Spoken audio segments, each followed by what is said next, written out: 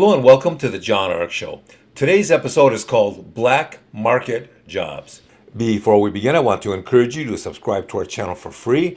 You can also like, comment, and follow us. We're going to have a lot of great celebrity interviews coming up, so make sure to click on that notification bell so you can be notified every time we upload a new episode.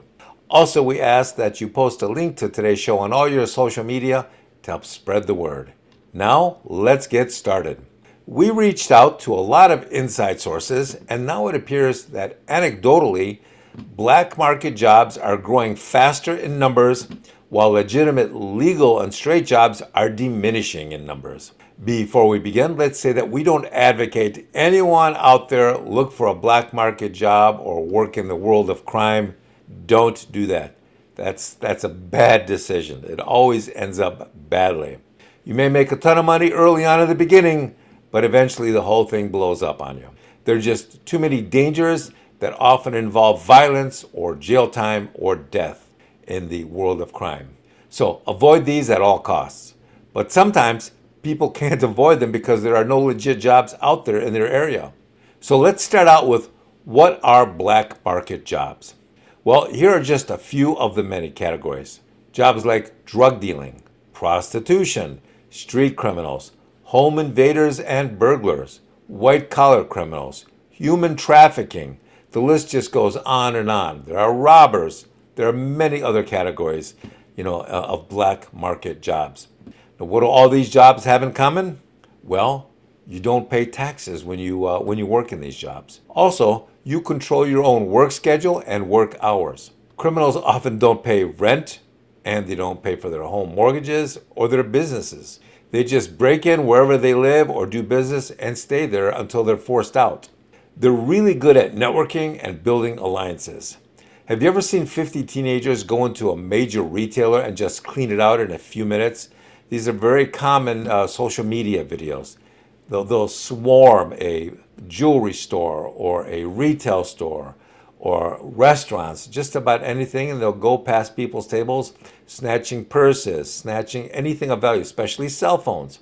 Have you ever seen them go into a restaurant or a retail store, and a couple dozen people will steal 100 cell phones within a matter of minutes? Well, that's how it works. So the way this works is, and with great efficiency, they'll meet up online, they'll discuss the plans to swarm a store or a restaurant or a retailer, and then they'll do it. And in a matter of minutes, the place is empty and they're out of there. A lot of people doing these jobs are able to successfully invest the proceeds from their thefts into real estate. If you go out to the suburbs and you see someone relatively young driving a Ferrari and living in $1 million plus home, then the suspicion is usually that they're involved in something shady. Do you know what else black market jobs provide that a lot of legit jobs don't? They make it really easy for the individual to work wherever they want geographically. You can work in New York one week, LA the next week, then Miami. It's much better than remote working because you get to physically enjoy your new location while you're working there. A high percentage of women now prefer to date someone working a shady job over someone who makes a living working a 9-to-5.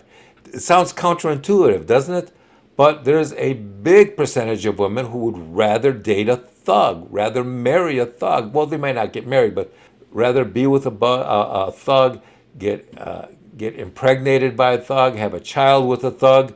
This is a very strange and common phenomenon now. That's just one of the benefits of driving a hot car and making a lot of money. I know someone who made a lot of money running a shady e-commerce business back in the day. He took the proceeds from it and purchased a couple of pizzerias and other businesses. Now he's financially independent and he's more legit. He's not 100% legit, but he's like 90% legit. Here are some other advantages to black market jobs. If you have a job like this and things go bad, then you can switch to another sector. You can switch from white-collar criminal to home invader or something crazy like that. The next week you decide to get involved in another black market space. The growth we're seeing in the black market jobs is accelerating, while it appears to be getting harder and harder to find legit jobs out there that can support you and your family. Once again, we don't advocate or recommend that anyone do these black market jobs, so keep trying to find legal and legitimate work if you can. Good luck. Thank you for watching. I want to encourage you to subscribe to our channel for free. You can also like, comment, and follow us. We're going to have a lot of great celebrity interviews coming up, so make sure to click on that notification bell so you can be notified every time we upload a new episode. Also, we ask that you post a link to today's episode of our show on social media to help get the word out. Thank you, and we shall talk to you soon. Bye-bye.